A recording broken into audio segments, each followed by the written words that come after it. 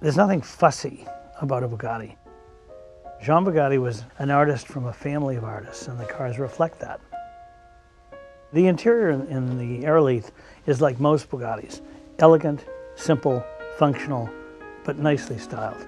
Beautiful leather seats, a gear shift that comes up from the transmission like a wand. The instruments are all large, kind of deco dials. The body of this car is made of an alloy called Elektron. It's a combination of aluminum and magnesium. The magnesium resists shape changes, so rather than make large panels, it was decided to do the roof in several sections, the fenders in 2 sections, and literally rivet them together with perfectly spaced rivets. Not only would Bugatti build a powerful, state-of-the-art sports car engine, but they finished the engines beautifully. So when you pop the hood on most sporting Bugattis, you're dazzled with the finish of the engine compartment. It's polished, it's engine turned, it's perfect.